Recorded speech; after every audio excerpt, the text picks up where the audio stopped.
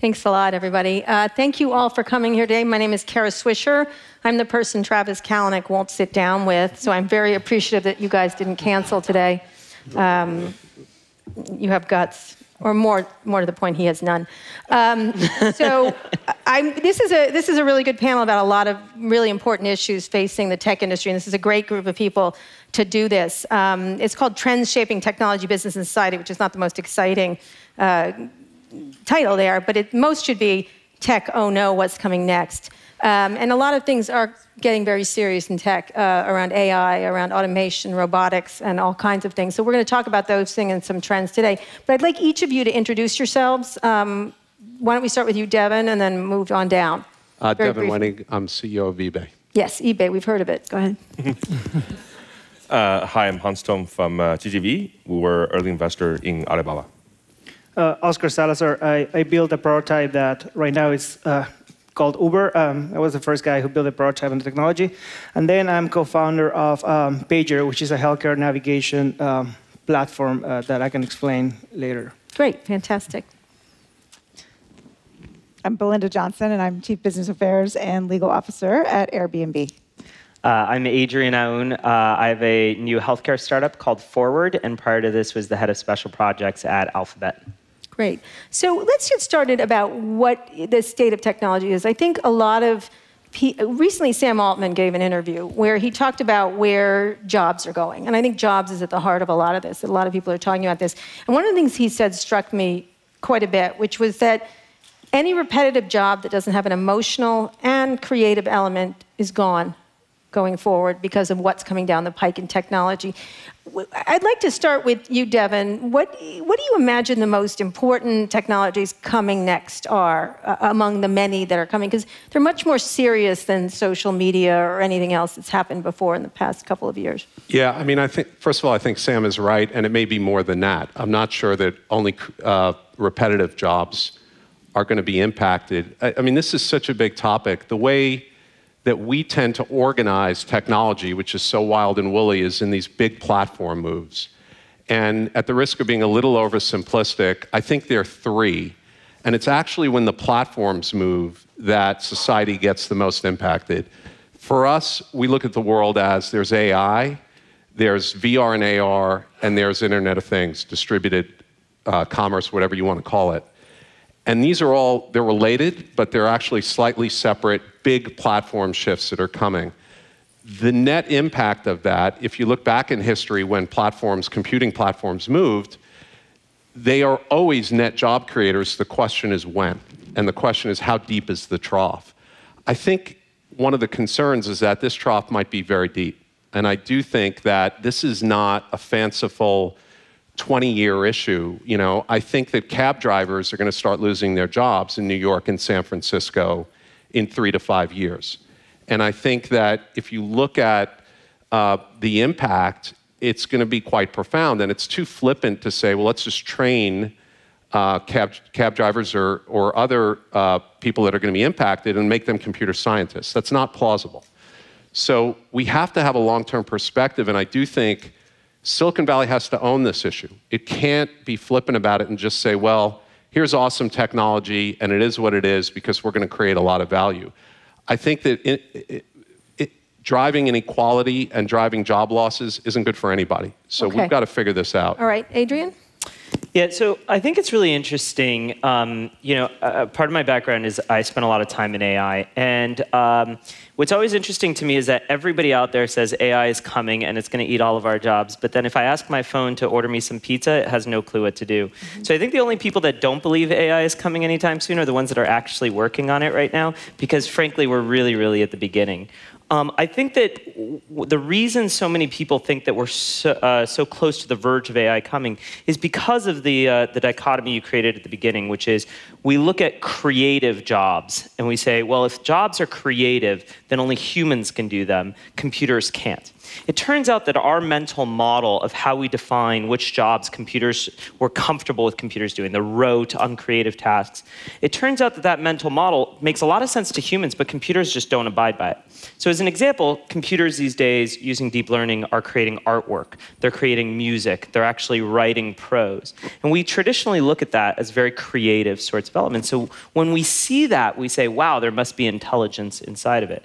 But the truth is there's not, because that same computer can't love, that same computer can't actually reason any sort of complex tasks.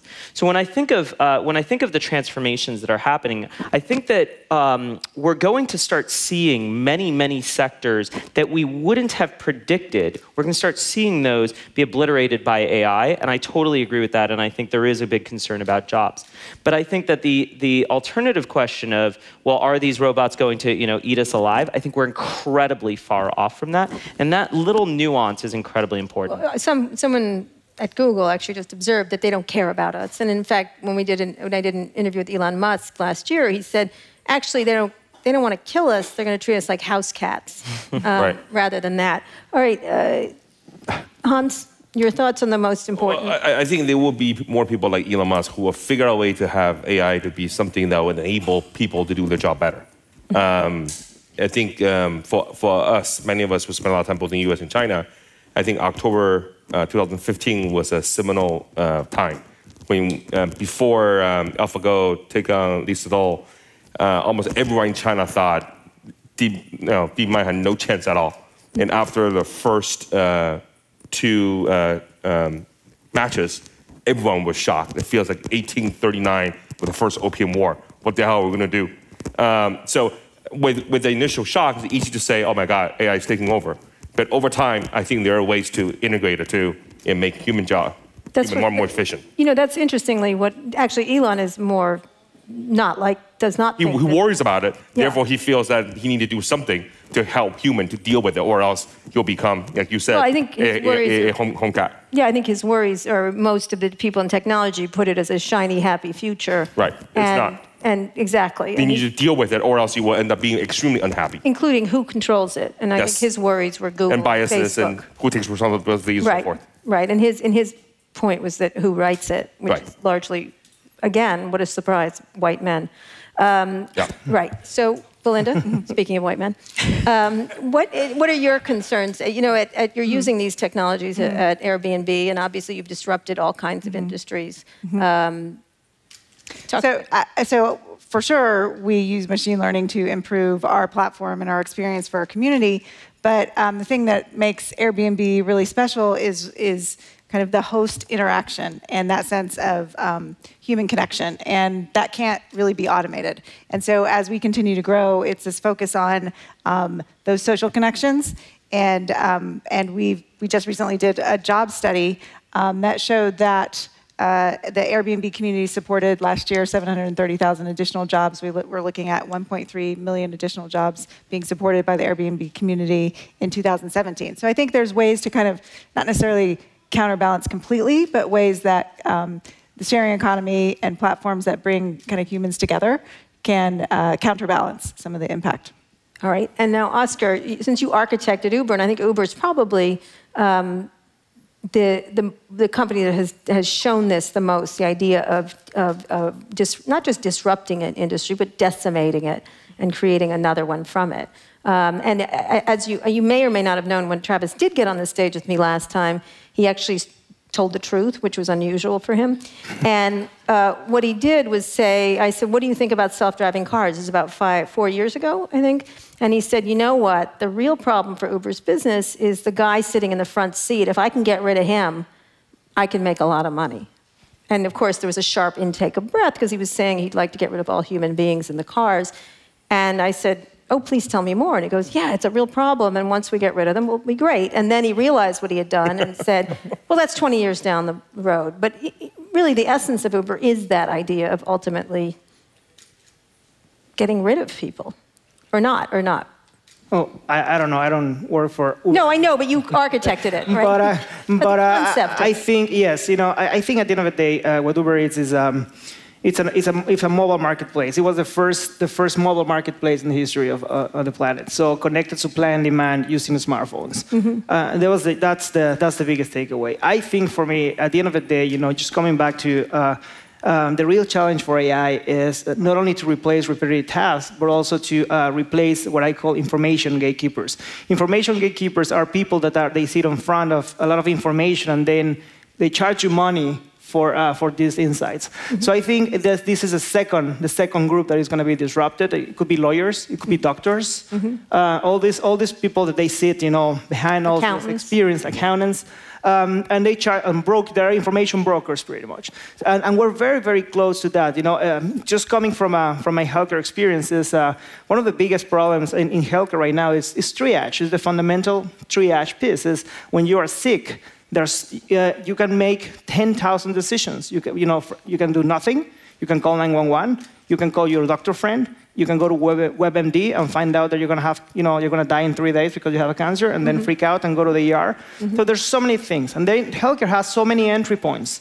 So the fact that that's so broken is, I think, applying artificial intelligence and machine learning you can guide the patient, through that. So at the end of the day, I don't think machine learning is going to replace or get rid of jobs. I think it's going to fundamentally change industries, and the job destruction is going to be just an outcome. I don't think we're looking for, I don't think anybody's building companies to get rid of humans. I think we're creating efficiencies. But I'm with Devin. I think we need to, take accountability, right, and think ahead. I don't think anybody is actually doing this. Let's talk about that accountability of where it is, and I do want to get into automation and robotics too, because it's related and much quicker, actually. Automation, particularly.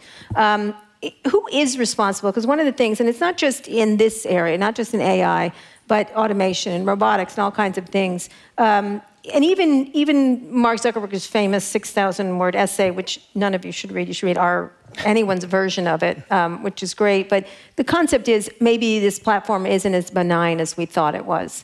Maybe there are impacts that I hadn't thought of. Maybe it isn't such a beautiful suburb where everybody gets along. So Silicon Valley tends not to want to take responsibility for the platforms they build. Maybe it's because they're young. I don't know. So let's talk about that, like the idea of because a lot of what Trump has pushed out is that tech has ruined all these jobs, and now they have to fix them. Or Apple should open a plant in Kentucky. It doesn't seem to be the solution to the problem. But talk about accountability, because Devin, you brought it up first. I mean, first of all, I don't think the answer is constraining innovation. That never works. So saying that we shouldn't innovate is a loser, because that does, in the long run, create jobs, and it drives human society forward. But that's a far pull from saying there's no accountability for what these platforms do in the real world. First of all, this panel is a great example. I don't think we directly spoke about it, but there are a lot of jobs being created in the sharing economy that are already relying on machine learning and AI. We don't need to get to this amazing end state of the robots have us as pets to say the reality is that I've got 1 million small businesses that are exporters on eBay, and they're hiring people. They're self-sufficient and they're growing. That doesn't, however, mean that there aren't second and third level effects. In our neck of the woods, look at the retail industry. I mean, we're far from the ultimate vision of AI or machine learning, but by some studies, 1/4 of the jobs in the United States are supported by the retail industry, and they're in trouble. And it's technology that's created that. So, I think that championing things like education, championing the skills that are going to be needed in the new economy, we're missing a great opportunity right now with this immigration debate to not have the other side, which is, why aren't we educating students in the United States to get ready for the economy that's coming, that's going to be shaped by the trends that we're talking about? Why isn't computer science and STEM education mandatory for K through 12 students in this country? We ought to be having both sides of that discussion. Okay, Adrian? So I think that conversation is being had. I agree with you that it's not being had enough. That being said, I'm not sure that that's actually a solution. So one of the things that these technology disruptions cause is that they cause the individual that's losing their job to have to retool at a faster and faster and faster rate. And we've been lucky. For us, we say, oh, new technology comes out. We're pretty familiar with technology. We can keep up with it. But things are going to happen at a faster and faster rate to the point where we're going to look like those old curmudgeons that can't keep up. And then we're going to be the ones on the other side going, wait a minute, I wish government was taking care of me. When I think about about job loss, there's also a positive that comes of these things that we don't spend enough time talking about, right? So when you look at a company like Airbnb, you say, okay, maybe people in the hotel world are losing jobs, but then again, there are people that can now afford homes that couldn't otherwise afford homes because they can rent them out. When I look at my company Forward, there's no question that we're getting rid of an enormous amount of efficiencies in the healthcare world, but we're doing it for the purpose of being able to lower the cost and increase the accessibility of healthcare to people who can't afford good healthcare. So you have to go ahead and kind of look at both sides of the coin and say, yes, maybe we're losing some jobs, but we're also helping sometimes incredibly needy people, and that's really important too. But the part that I think that we spend a lot of time focused on AI without really thinking about the deconstructing parts that feed into it, right? Whether that's nanotechnology, whether that's material science, whether that's genomics, whatever it happens to be, AI only works because of all of these other advances that kind of feed into it, that give it the data that it needs, that give it the information to be able to process. But it turns out that each one of those deconstructed technologies, even if you ignored AI, have massive, massive impacts that we're kind of ignoring in this whole conversation. So when I think about gene editing, which obviously now is being able to be done with the advances of computers, et cetera, well, ignore AI. What's it going to look, ignore robots coming up onto this stage. What's it going to look like when people in this audience have 3 arms? What's it going to look like when people in this audience can control their levels of intelligence? What kind of world does that create? So I think we're getting a little too hung up on one particular notion of what the future is going to look like without really thinking through all the impacts. Honestly, I'd never thought of people with 3 arms, but thank you for that image. I enjoy it. Wow, okay. Oscar, talk about that concept of that who's responsible, because I think, again, I do think Silicon Valley is caught in a perpetual adolescent moment, and it's a really bad adolescent who doesn't feel like they have responsibility for anything.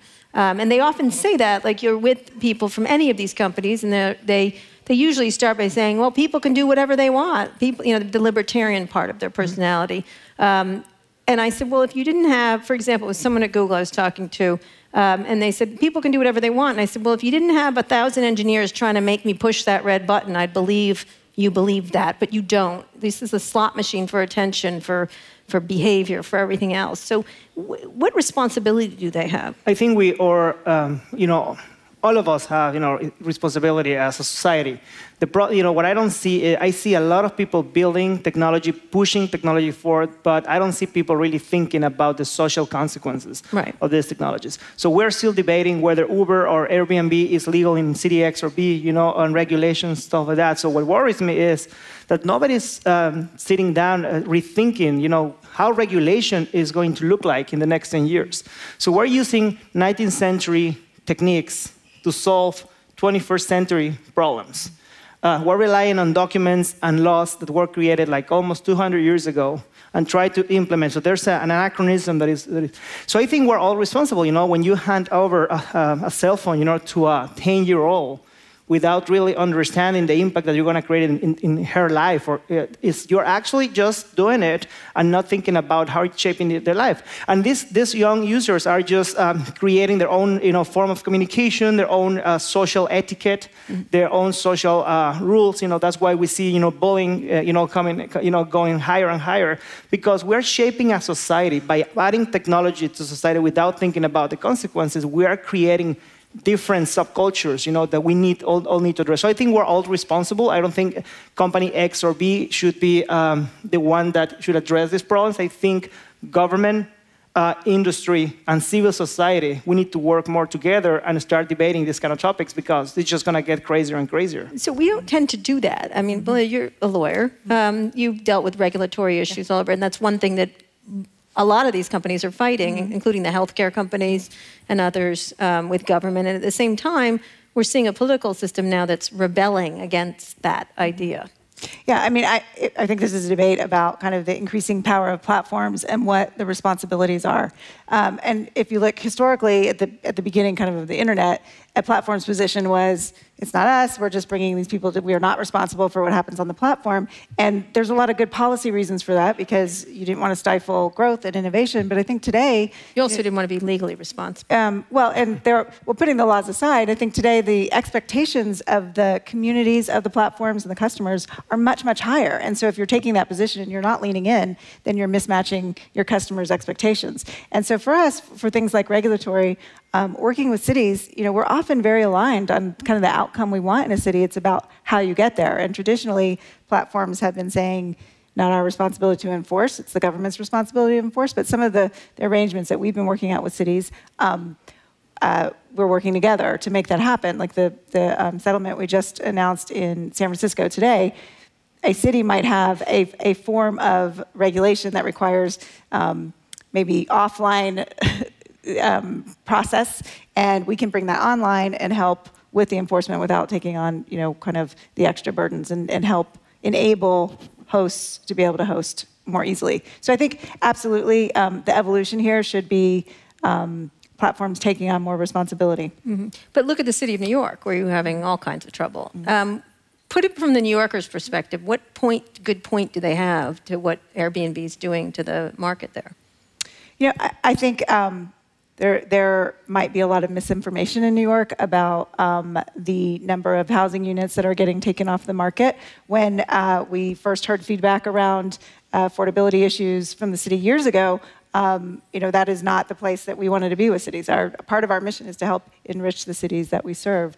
And so we launched, this is again self-regulation, a one host, one home policy, so that the home in which you're renting in New York has to be your primary home. And so that addresses kind of this issue that potentially landlords are taking long-term housing off the market and putting it on short-term rental. But we'd love to build regulation that makes that easy to comply with. And right now we're working to just do that more manually, and it is only through partnerships with government that we can kind of reach these kind of better solutions. But doesn't your business rely on more houses on the market, more short-term houses on the market, or not? But there's no shortage of. I think the census is there are millions of rooms available in the U.S. That are vacant, and so it's absolutely.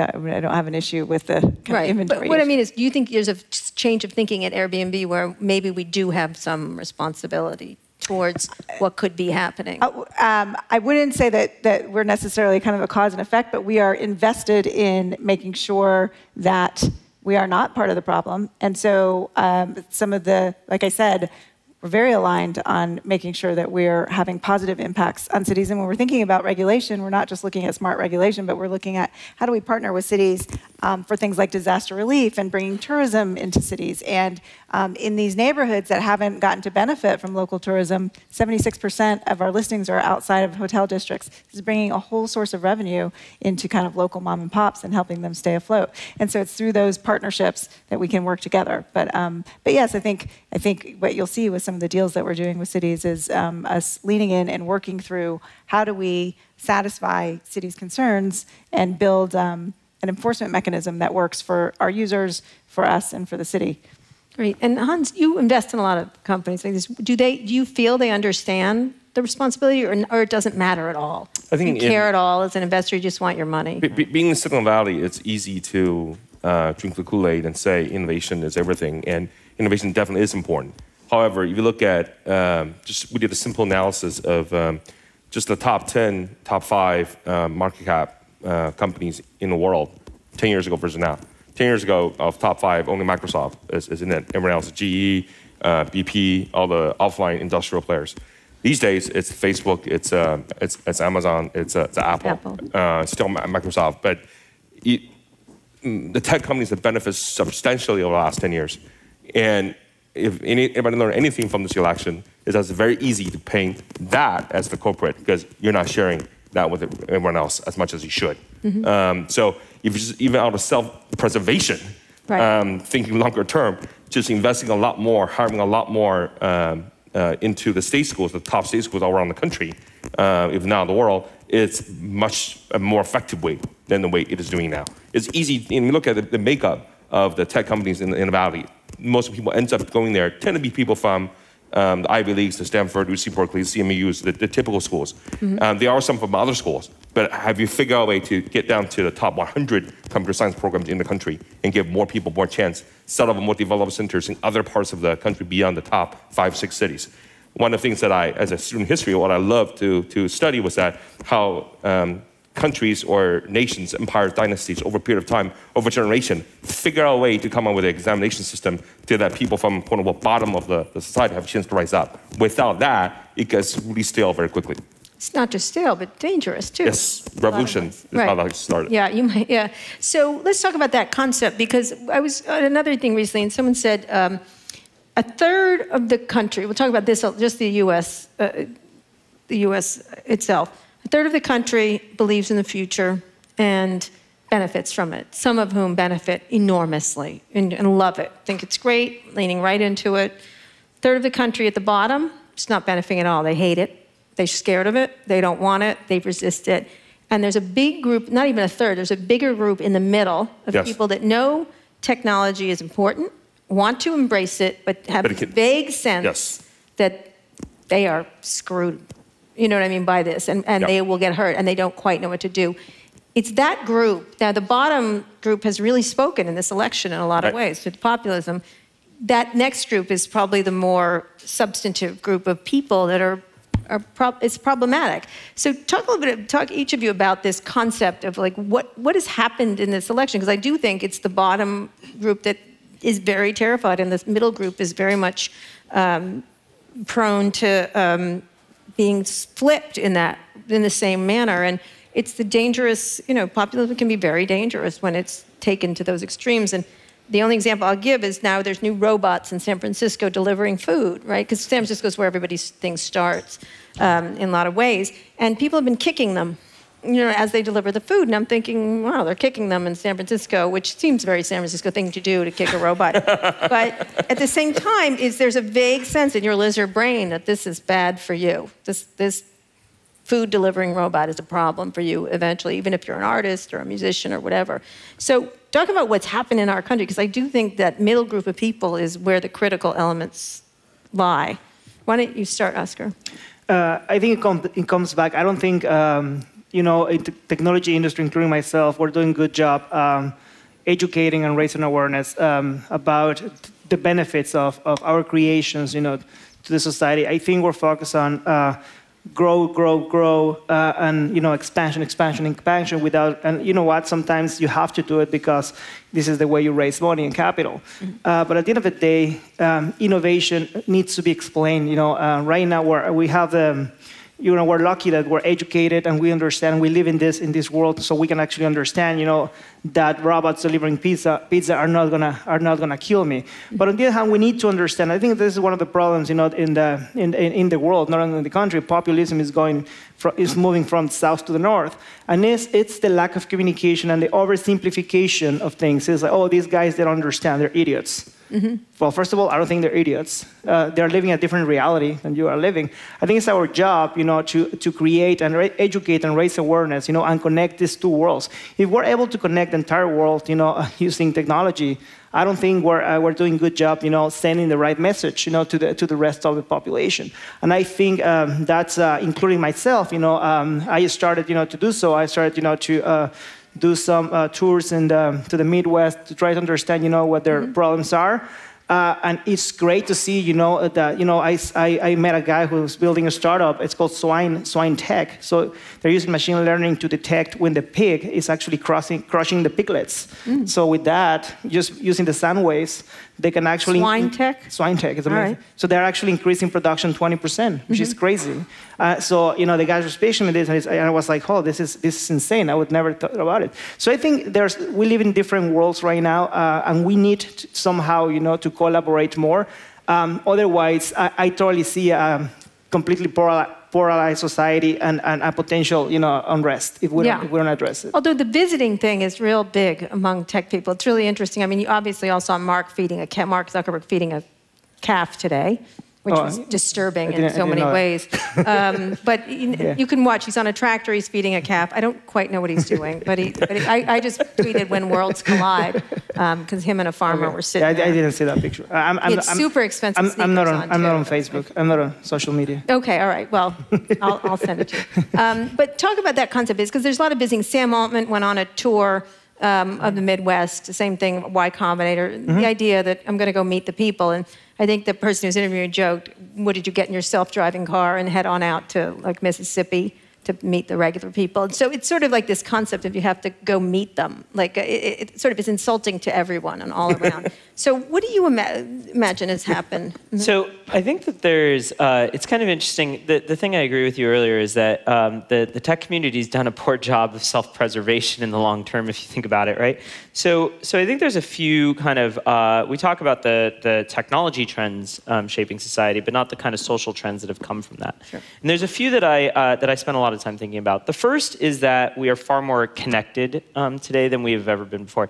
Ignoring Oscar, who's not on Facebook, the rest of us probably are. And by being on Facebook, what we're doing is we're not only allowing each other to communicate, but we're also doing a very interesting thing, which is we're giving all of our information to a central repository.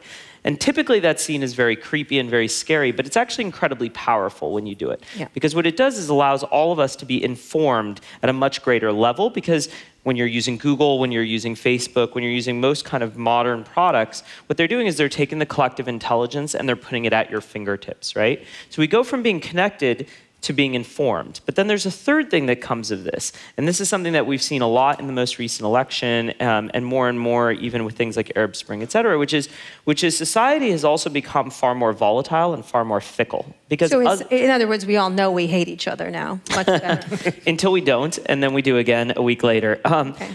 If you look even at polling numbers 20 years ago to today, the amount of variance from one poll to another is increasing just rapidly. And so the thing that I spend a good amount of time thinking about is volatility is sometimes really great, and in a society, it's typically incredibly scary. Because I do think that at some point, folks that we are more disconnected from in this milieu, those folks are going to come up to us one day with pitchforks and say, what the hell are you doing to my society? And we're not prepared for that. And ironically, all these tools that have made everybody else informed have made us, in many ways, myopic. Right, okay. Hans? I think the running joke in the Valley, I think in the beginning of this year, was that people are always planning, what if a day of apocalypse come, how would you run away? How would you be able to fight? Well, they want to go to New people? Zealand, right? Right, and it's kind of sad that that's the solution to this issue. I wish there are more proactive ways to deal with that.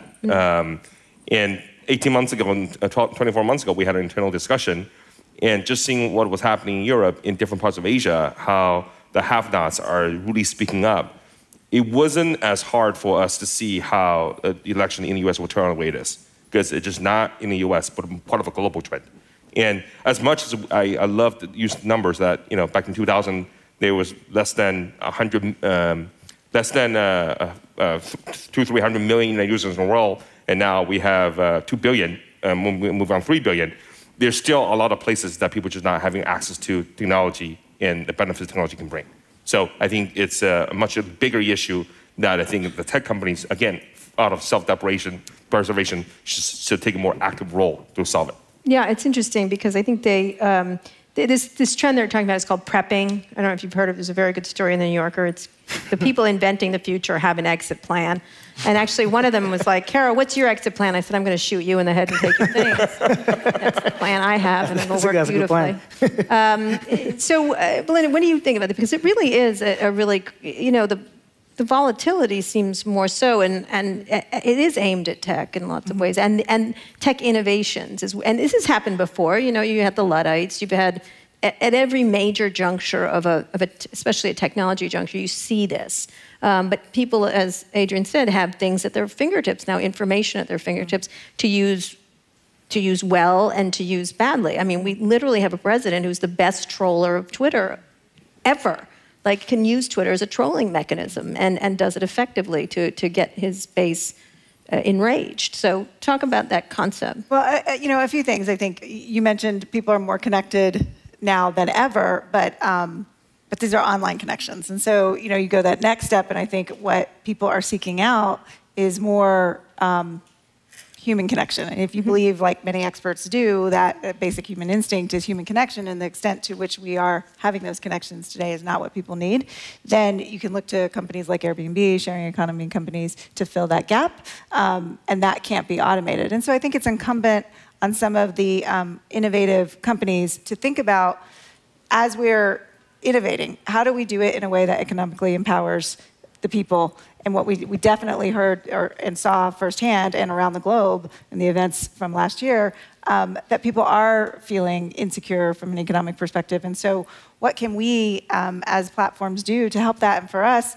we have an economic empowerment agenda. One of the commitments we've made for the next 2 years is to double our host community in majority minority districts so that the benefits from our platform are more widely spread throughout the globe. And so it's thinking about ways that underserved communities all over the world can use the technology and use the innovation to be able to economically benefit. And that's what we've But seen. does it worry you, of what's happened? Or is it just, because ultimately these groups become more connected, yet more apart, because it does create divisions that are, I joke that we know each other, hate each other, but really I think social media has become weaponized in a major way. And part of our mission is bringing people together and inclusiveness. Right. And you mentioned kind of the traveling around the world, and for us, and our CEO just kind of added to his title, head of community. Mm-hmm. And so that means kind of being with the community. And I think there are more similarities than there are differences. And that means spending time together and listening and hearing what people's concerns are. So I'm optimistic. All right. Okay. All right. Devin, eBay was started as the first real community, one of the first marketplaces, but a community really, because there was a lot of that, and Pierre started it with that concept in mind. What do you think has happened to online community? Well, look, and can it solve the offline problem? Because we don't have churches as much anymore. We don't have social groups. There's all kinds of divisions.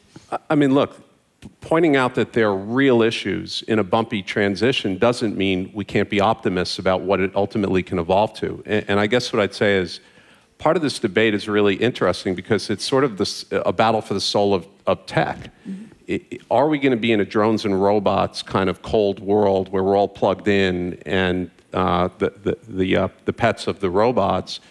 Or is the ultimate role of technology to actually enable human beings and have them have more connection and have them have more meaningful lives? It doesn't mean it's easy, but I'm an optimist. I think we do need to stare the issues straight in the face. But when I hear about people being left behind, and when I hear about income inequality, and when I hear about robots, I don't recognize that in my business. My business is 1 million small businesses who are plugged in and are self-sustaining and can hire 1 or 2 people because of technology, because of our platform. And I have as many customers in red states as blue states. I have as many customers who are young as old. We're one small piece of the equation, but I do think there's a future where tech eventually, through the bumps, can actually create jobs, create self-sustaining lives, and more meaningful lives. And I wouldn't be doing what I'm doing if I didn't believe that. All right, I'm going to talk about one more topic in the negative, but then I want you to talk about what the positive trends that are coming you think are. I'll let you be optimistic. Universal basic income, another thing being pushed by Silicon Valley. It's being tested in Oakland with Y Combinator's nonprofit arm, and then in Sweden, I think, and a couple places. It's to give people money. Everyone probably is, I don't know if you're aware of it, it's to essentially give people money, a sustainable amount of money, and then figure out. A lot of people, they're trying it out by Y Combinator to see if it works, and then going to pass on their information to the government to see it is. But feels like communism to me. But I can just see it being attacked a lot politically. Who would like to talk about this idea? Because it's an idea that a lot of people in Silicon Valley do talk about. Sure. So I don't pretend to know the answer here, but I can give you kind of how I've been thinking about it. So there's two main theories being pushed around right now, right? One is universal basic income, which is just let's give cash to everyone, and the kind of opposing theory with the same intention is the negative tax rate, right? So below a certain amount, you actually get you just get cash from the government proportionally to the amount you make. I think that both of them follow a couple principles that actually make a lot of sense, right? The first is that in a widening wealth gap, you're highly, highly incentivized if you're one of the haves and not the have-nots. You're highly incentivized to ensure that the have-nots do pretty well. Again, otherwise they show up at your door with pitchforks. So even if you don't want to do this out of the goodness of your hearts, you probably want to find a model to make this work and carry them with you. The second thing that's particularly interesting about it that I think is kind of a transfer over the last few decades is in the past when society decided to give social services, we gave them in the forms of education, healthcare, free transportation, et cetera. But now there's a big shift to saying, no, let's go ahead and let's just give hard cash under the presumption that people will know what to do with it better than us, or under an alternative presumption that governments, whether city, state, federal, et cetera, are just highly inefficient in their spend. I think everywhere where these tests have been performed, whether it's Canada, whether it's Sweden, et cetera, the tests have done very, very well. That being said, I don't know that there's enough conclusive evidence, the same way that you could look at Canada and say people aren't shooting each other and they have plenty of guns, but in the US, when we have guns, we all end up shooting each other. So there's cultural differences that aren't taken into account, which is why I actually think that the tests that Sam and others are doing are very, very interesting, though arguably until we try this at mass scale, we're not really going to know the answers. Oscar? Yeah, there's an interesting program, that the World Bank started years ago. It's conditional cash transfers. Conditional cash transfers is pretty much they give money to mothers just with the condition that the kids they have to go to visit the doctor, a couple times a year. They have to stay in school. So there's a lot of conditions that they have to meet, and if they do it, they receive money every month. So the program has been around, for at least 10, 15 years. With great results. They have reduced children mortality rate. Also, they have increased, kids in school. So there's a lot of proof, that giving money away with certain motivation, actually works. I don't know about the universal, income, which is I'm gonna give you money for doing nothing. I agree with you that could feel, like communism. But I think experimenting with some mechanisms that are hybrid, that it's like, okay, this is the role that you have as a member of the society, and this is the expectation we have for you. If you meet all these requirements, then you're entitled to get a certain amount of money, to fulfill your basic needs. I think this kind of programs, to find out a hybrid, I think it's what we will have to do, because at the end of the day, people are going to lose their jobs, and it's not easy just to tell them, hey, by the way, learn, become a doctor, and you can make more money. So it's not simple. So I'm all for testing and implementing, these kind of programs. You'd also need healthcare that works. Absolutely, you need a lot of basic services, that works. Like accommodation is one of them, education and access to healthcare. So if you, as a member of society, you have all these basic needs, covered, then, you can be a productive member of such society. So I'm all for it, and I think we should at least start experimenting, because, we don't have much time. Mm-hmm. Belinda? Yeah, I mean, I think this is a very good debate, and a lot of smart thinkers are out there thinking about this. Another one, the National Bureau of Economic Research just came out with this interesting study that said for every one robot in 1,000 workers, 6 jobs are displaced. And so when thinking about some of the solutions that have been proposed around a robot tax and then what to take, I'm not advocating that, but I think it's an interesting idea. Robot tax. Bill Gates was talking about. Yes, Bill Gates. Yeah. And then you take that. I think we should tax Bill Gates, and that'll take care of everything. And use it to help create jobs, and if it's and maybe towards a UBI or something along those lines. But I think we need to be thinking about these solutions now. I obviously don't have the solution, but I think it's a great discussion, and it isn't just about the UBI, but it's about how do we think about the taxing potentially. Right. So tax robots, tax drones, tax whatever you can that's made of metal. Well, no, or use that to build solutions for the jobs that are displaced. Right. Hans? not only any one of us have the perfect answer, but I think it's the efforts to try it is important. At the end of the day, a lot of people forget that how eBay and Audi started is really lower the hurdle to through trading to improve your own life, and that's an extremely powerful concept. And I mean, being in China for 8 years, I see firsthand how that country changed dramatically because of that simple concept. And how do you permeate that through more people in the society? We make fun of a lot of social media apps these days. The influencers getting younger. You have 8-year-old, 9-year-old, 10-year-old active online now.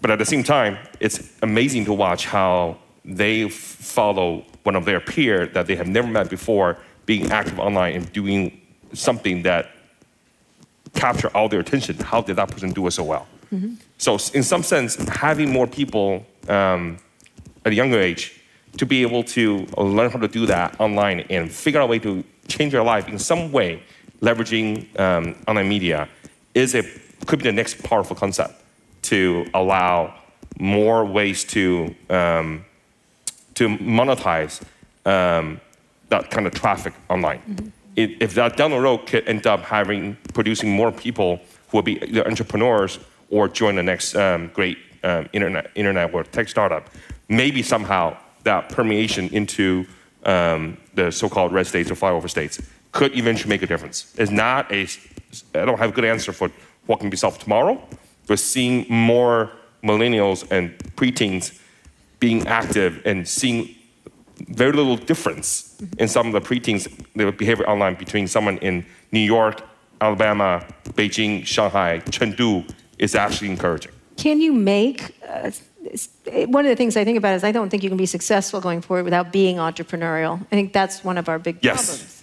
So how do we teach entrepreneurial? How do we get it through to people? If somebody who's 8, 9-year-olds seeing someone else who's the same age doing something incredible on whether it's Musical.ly or Insta or Snap, it inspires them to want to try it too.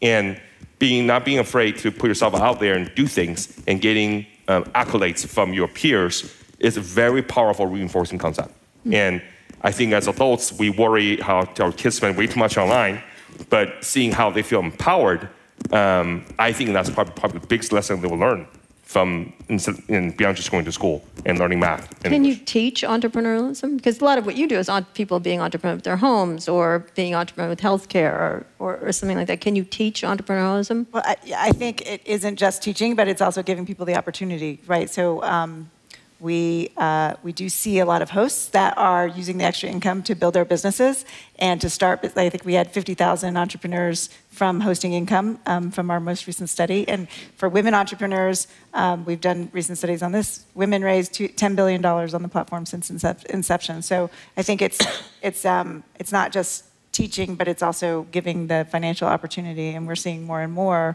the additional income being used for entrepreneurship. Is there something in the education system that we should change? And then I'm going to get to questions from the audience in a second. Yeah, it's interesting that you say, can we teach entrepreneurialism? When I think because it's usually seen as, oh, this one crazy person was by themselves and they bucked the system and here they are. When you think of humans, like humans are inherently entrepreneurial, right? Well, cockroachian really is what I feel. Sure. From the first fires we made to the first meals we cooked, we never had the guidebook, right? That's kind of what we do as humans. And so it's not so much that I think you need to teach entrepreneurialism. I think the only reason we even say those words is because Silicon Valley's just taken the word and adopted it and patted ourselves on the back as being innovators. But the truth is we're all innovators, right? No matter what industry we're in, everybody has this kind of inherent creativity. The thing that we can do is provide more societal structure for that and make it easier for people to be successful at it, but everyone's doing it on a daily basis. In fact, if you take a step back and think of what technology is, the vast majority of technology is just creating tools, right? And so whether that's a tool to let somebody into your home, whether that's things that we don't even think of as high tech anymore, right? The car. What is a car? Well, you could be a pessimist and you could say that it's a 3,000-pound weapon that every home owns 2 of, or you can look at it and say, well, it enabled freedom, it enabled jobs, it enabled rescue services, enabled all sorts of different utilities that were created by all these micro-entrepreneurs. And so when I think of what do I want for our kids and what should we be doing in the education system, it's not so much that we should teach this, it's more that we should just support it when people are already doing it. Yeah, I do think it's teachable, but we're gonna get to questions in 1 second, but very briefly I want everyone to go through it. Actually, the car company CEO is trying to stay relevant right now. Every one of them, when they meet me, they said, the car is the first mobile device. And I was like, I have never heard that. That's amazing. No, it's not. No, my sync never works in my friggin' Ford, so no, it's not. What is the most exciting technology that you think is coming and the scariest? Very briefly, and then we'll get to questions. Even though it's not my company or directly my industry, I personally think CRISPR and gene editing is extraordinarily existential to the planet. All right. Both scary and promising? Yeah. Yeah. What would you edit, Devin? I don't know, Kara. Okay. Invisibility cloak when you're around me. So go ahead. I think that's probably the most scary. The second one is probably a variation of AI where... Various of what? Variation of artificial intelligence. The different kinds of artificial intelligence. But the ways, if you can train someone to think like a machine, train someone to figure out how to do stuff from scratch through simulation on their own, it is scary to think of. How do you control and lead that to What about promising? What was that? What about promising? Anything? Don't know. Hans is not finding anything promising. Go ahead. For me, precision medicine is, the most exciting thing that is coming. The scariest is the level of access to information we have and the lack of critical thinking, in the society. That's the scariest piece. So I think the most interesting thing, and I'm biased because I'm working on it, is just understanding ourselves. We make so many claims about society, so many claims about the world, but at a truly fundamental level, we barely understand who we are and why we're walking around. Whether this is genomics, proteomics, metabolomics, the general category of omics and just kind of understanding ourselves is incredibly powerful. So I'm excited about AI in education. I have 2 kids, and I'm looking forward to seeing more customized ways to teach. Right now, our school system's it's a room, and everyone's getting taught the same way, even though everybody learns really differently. So if AI can help understand how each individual learns and customize education towards that individual, I think that's really exciting. Would you like a neural network plugged into the back of your neck? Or the learning companion, or no? No, it's a thing that, Elon talks about it. It's a thing that goes in the back. Yeah, Matrix. Maybe I'm not ready for that. Really? Quite yet. Totally want that. I'm scared by the lack of responsibility of tech executives about what they're doing. I remember when Facebook Live was first started to be things, and I, of course, said, someone's going to kill someone on this thing. And the Facebook executive I was talking to was like, Kara, you're just so cynical. And I was like, no, you're not even thinking about that. And they were like, don't think about things like that. I'm like, but I am. They're going to kill someone. And so it's it's like not even occurring. Right. That's the part I get worried about. All right, questions from the audience? Right here. There's going to be he's coming with a microphone. Hey there, my name is Rockwell Shaw. So in a world where people are kicking food delivery robots down the street, what are tech leaders doing to change the framing and the way that people care about technology and their feelings towards technology? Like Putting a happy face on the robot. No. By the way, the robot's going to kick back someday, just so you know. But go ahead. What do you think? I think it's about giving back and making sure that as you're building technology, you're thinking about social impact, whether that's philanthropy or building social impact into the work that each technology company is doing. There's so much opportunity to do that, and so perhaps that might help. Is Airbnb doing that? We just launched Experiences, which is where people can not just host their homes, but host experiences. And as part of that, we're committed to having social impact experiences that people can go into communities and give their time and give back to the community, and we don't take fees. And so it's things like that that can make a difference. I mean, look, I do think that as the tech industry begins to mature, it just has to play a bigger role in society and not just in our own businesses. You know, for us, what that means is eBay is one of the biggest charitable platforms in the world. We've directed $1 billion, not through our own giving, but through a platform that people can direct giving. And then on the other side, our founder has created one of the great charitable foundations in the world, Omidyar Foundation. And look, it's not about PR, it's not about burnishing the image of the company, it's about being a responsible citizen. If you're gonna create a global platform and change a lot of things around the planet, you also have to take responsibility for the type of planet that you leave. And I think that's really core to our values. Pure is unusual, let's be honest. Pure is one of the few adults in Silicon Valley, really.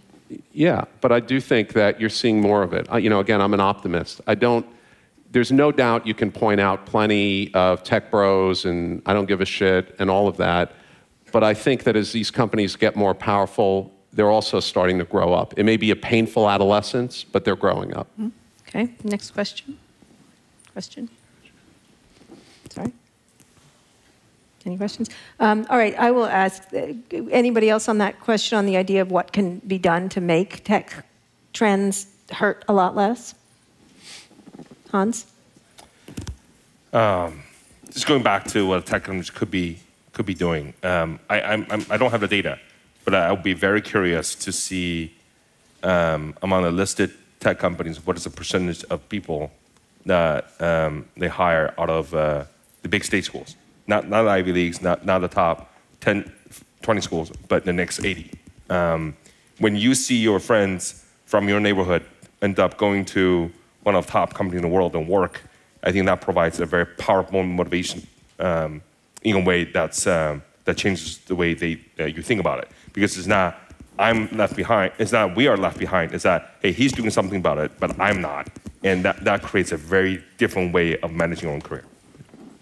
Yeah, again, I don't think we're doing enough. I think it's, for example, the $1 billion that eBay has enabled. I didn't know about it, and I'm well versed in the technology space. And I had no idea. So I think technology companies should do more PR. I mean, they're great at doing PR, but for some reason, we don't advertise the good things that are happening, in the company. So I think companies, they should communicate more, to the users and let them know that they're part of something that is giving back, to society. So I think it's about communication both ways. I haven't seen that, especially, you can all these companies, ride sharing, there's the pros and the cons. The reality is, as you said it, there's thousands of jobs that were created. So there's positive and negative. We need only to, right now we're biased to pay attention to the negative. I think companies, and they should actually package the message also when they do good things. So it's about communication. Adrian? Yeah, it's a good question. I think that society's generally, so I'm definitely an optimist, similar to you. I think that basically everybody in technology is almost by definition an optimist. But one of the things that we keep pointing out is we think that the tech companies should get more and more responsible, that they should become better and better actors. And I'm not sure that's actually the right solution, right? I'm not sure I ever want huge companies being the empowered bodies of society, right? I actually think it comes back to this notion I mentioned earlier of the more that we empower the individual, the better. And actually, the tech companies are kind of by definition doing this every single day. And you see it in some of these companies where their users have far more control than the company, right? If I look at Twitter, God knows that their users are really in control of that platform, and they can barely control them at all. Yes, and therefore it's a hellscape, but go ahead. It's a hellscape, but there's pros to that hellscape, right? There's pros to a decentralized society. There's pros to a notion where there's not one single product manager sitting there saying, I am going to convince everybody on the planet to hit this button, et cetera. True, but you're not Leslie Jones, but go ahead. Go ahead. When you think of the power that technology companies have, right? So we all use dating apps, and then all of a sudden that means a technology company, a software engineer somewhere decided who I'm going to marry, right? And then I want to go out to dinner, and I go to Yelp. That means some software engineer told me where I'm going to eat, and then some software engineer at Uber told me how I'm going to get there. At some point, you start to realize that it's actually very scary to trust large companies with all of this control. But the nice trend that's been occurring more in the last few years is that because the communication rate's so high and because people are so empowered these days with the tools of having a loud voice online or voting with their feet or voting with their dollars, I think you're actually seeing a good amount of that power leave and come back to the people, and that's actually a great thing. All right, very last question, and then we're going to get off, is what would you like to see invented if you could pick anything? And try to be creative here. One thing that you'd like to see invented. Adrian? Yeah, so the one thing that I spend a lot of time thinking about is why has technology not produced, why is AI, why have algorithms never produced good design? We just haven't seen it yet. And so design today is one of the, when you think of a lot of the technology industry, it's a lot of math, and it's a lot of science, it's a lot of predictability, and then you get design. Just pure creativity, it's hard. All right, Belinda? It's got to be something around air travel and aviation. Yeah. So an airline where you don't get beat up, say. Something like that. Just that makes it more pleasurable to more travel. pleasurable. You're right. It's like another hellscape. Absolutely. It's ready All right. to be. I would say a time machine, but go ahead. Teleportation. Teleportation. That's a good one, too. You can't say jetpack, Hans. Healthcare. It's just, it's all around the world, it's becoming a growing society. And there's just so much knowledge over the last 50 years of data on how hospitals treat a variety of diseases, how the data could be leveraged much better to service the next generation of patients, I think will be critical. Well, I want something more like printing livers or what? Or replacing arms or 3 arms like Adrian? Whatever it is. Whatever it is. Yeah. Okay? You get to finish. Something good. I'm good? No, I'm not good. The laws of physics do allow for any object to be deconstructed at a subatomic level and reconstructed. I think, imagine that. It would create a borderless world. Imagine the ability to move anywhere seamlessly a la Star Trek. That is going to happen eventually. It might be 1,000 years away, but that is going to happen. Teleportation. Yeah. All right, you Star Trek people. All right. Nerds. All right, nerds. Thank you so much. Thank you to everybody. Thank you.